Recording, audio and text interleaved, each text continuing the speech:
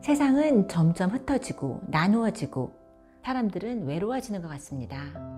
그런데 우리가 공감하고 다른 사람과 나의 행동을 이해하는 것을 배운다면 더 나은 삶을 살 수 있습니다. 공감은 기술입니다. 태어날 때부터 결정되는 것이 아니라 배우고 상황과 맥락에 따라 조절하는 것도 가능합니다. 이 강좌에서는 정서와 행동의 심리학이라는 주제로 최근의 과학적 연구 결과를 소개하고 우리 실생활에 어떻게 도움이 될 수 있는지 제안하려고 합니다. 먼저 우리 생각과 행동이 어떻게 작동하는지 살펴보려고 합니다.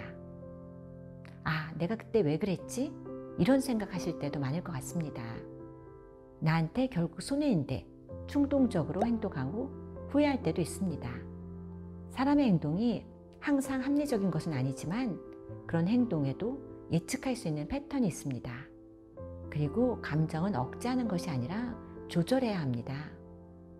건축 환경도 우리의 정서와 행동에 영향을 끼칩니다. 밝은 빛, 탁 트인 환경이 생각을 확장시킵니다. 음악, 미술, 문학이 뇌를 연습시킵니다. 재미를 찾는 것이 뇌와 신체의 건강을 증진시킵니다.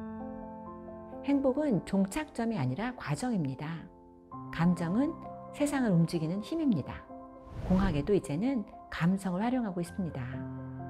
정서와 행동을 이해하고 우리는 나와 남에게 더 친절한 세상을 만들어 갈 수 있습니다.